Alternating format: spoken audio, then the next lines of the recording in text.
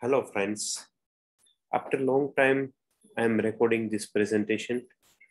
Because of Corona epidemic, I was little bit away from academics. So I haven't uploaded any presentation for a long time. So today I'm going to talk about basics of loss of resistance blocks. A question comes to our mind. Sometimes we don't have USG, we don't have PNS. Still, I want my patient pain-free in the post-operative period, or I want to give block to provide analgesia to the patient. So how can I do it? Do I have any option?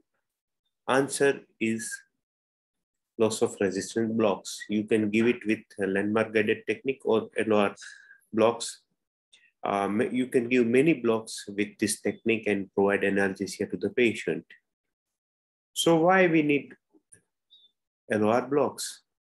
Because LOR blocks are very easy and anybody can do it. So LOR blocks should be practiced by all anesthesiologists, even if you have ultrasound, because sometimes ultrasound is not working or PNS is not working. In those conditions, LOR blocks comes to your rescue. It's an era of facial pain blocks. There are many new emerging facial pain blocks in last 20 years or so. It started from TEP block, then we have rectus sheath block, then we have PEX blocks, SAP block, ESP block, and all those blocks.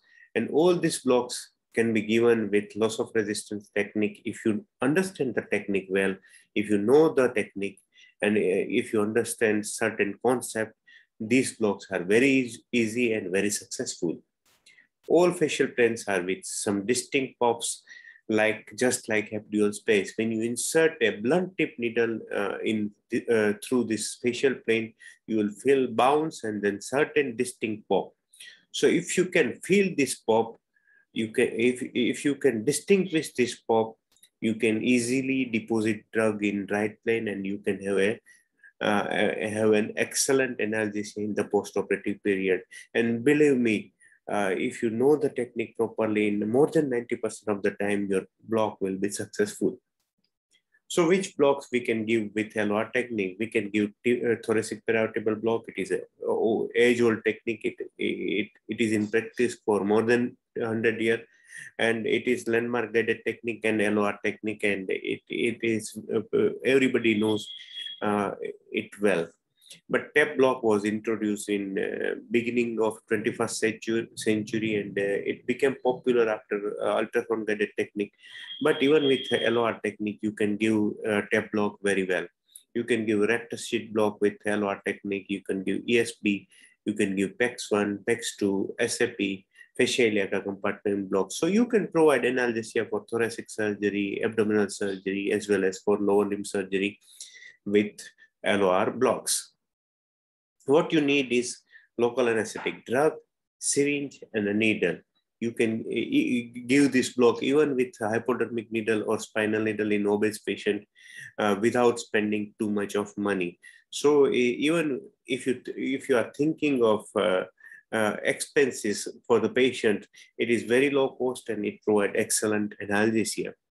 So what you need to understand to give an excellent LOR block, you need to understand about how to blunt needle tip when you are using hypodermic or spinal needle.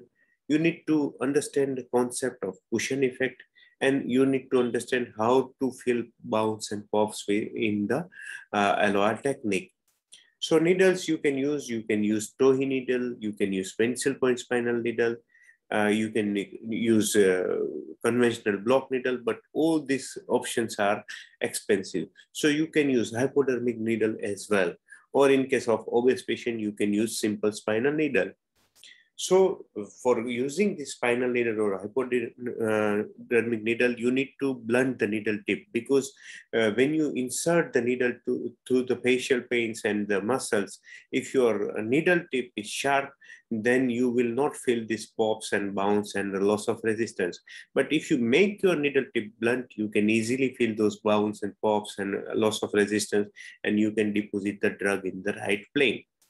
So how to blunt the needle tip? This is the simple trick. This is the 18 gauge needle, this 21 gauge needle. I want to use 21 gauge needle. So I'm rubbing the 21 gauge needle inside the 18 gauge hypodermic needle, and it will make the tip of the 21 gauge needle blunt, and you can use this needle.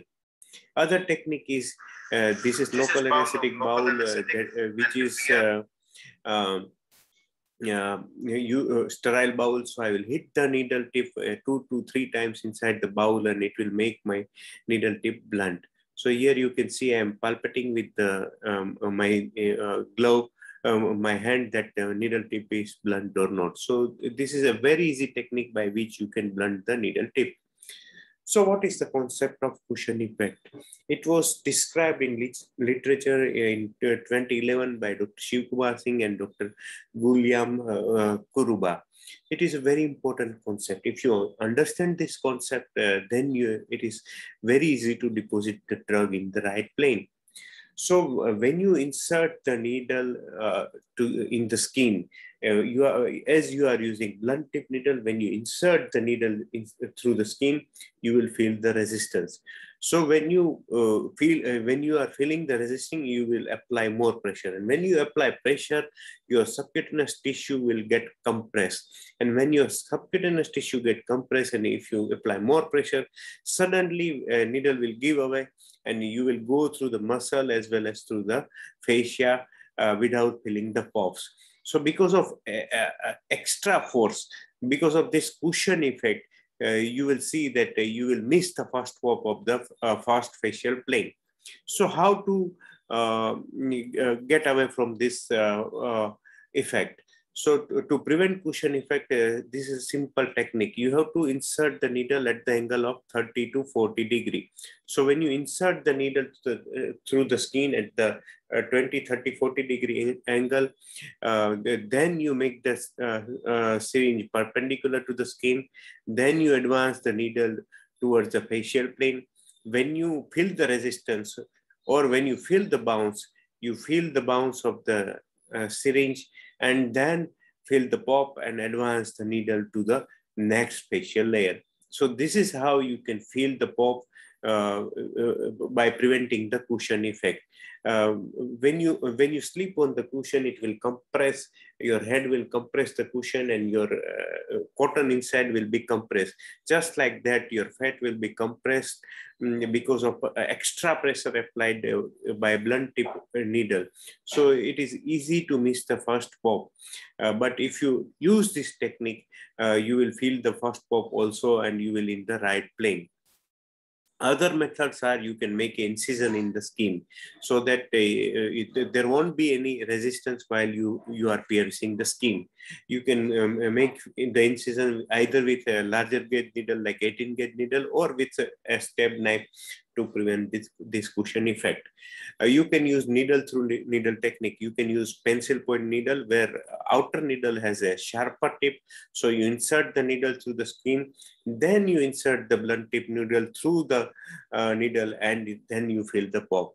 Or you can withdraw the needle up to skin after initial insertion. So you insert the needle, then withdraw back up to the skin, then feel the pop again, so that you are in the right plane. Feeling of bounce and pops. As I said, when you insert the needle here in this video, you will see. Here I'm going to this is step block, external oblique fascia. I am feeling the bounce of the external oblique fascia. Then I will feel the bounce of internal oblique fascia, and then pop.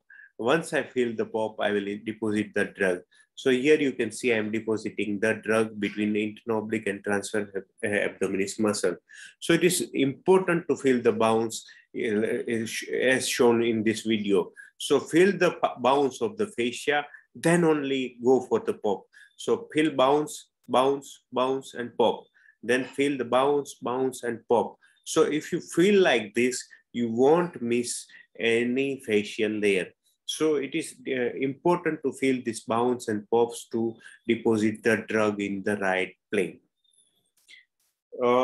Most important part of facial plane blocks is these blocks are part of multimodal analgesia. Like if you are using PEX block or TAP block or rectus sheet block, they won't provide visceral pain relief. So this should be used as a part of multimodal analgesia. They will cover the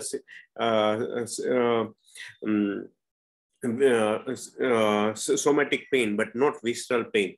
So you have to add other analgesic like tramadol or paracetamol or diclofenac to provide complete analgesia to the patient. Another important point is these are high volume block.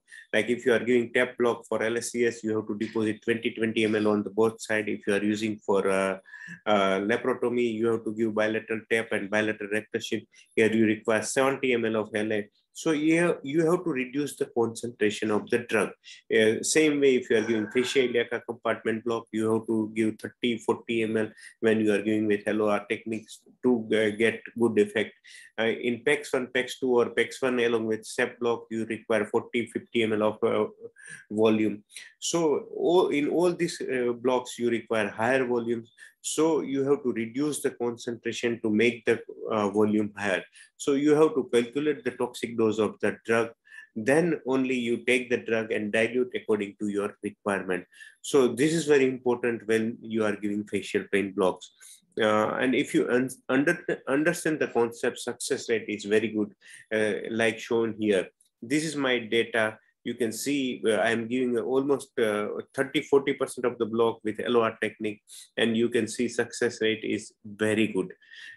Same way, if you look at the country data, almost 75% of the block are with, this is from RNDF, where many anesthetists are filling up the data, and you can see the country data that 75% of the blocks are with landmark technique only, and success rate is also very high. So LOR blocks are important, and success rate is also very good if you understand the concept properly. This is my website, that is Anesthesia Learning. You can find it on Google. And as you know, this is my YouTube channel. Subscribe to it so that you don't miss any videos. Thank you very much.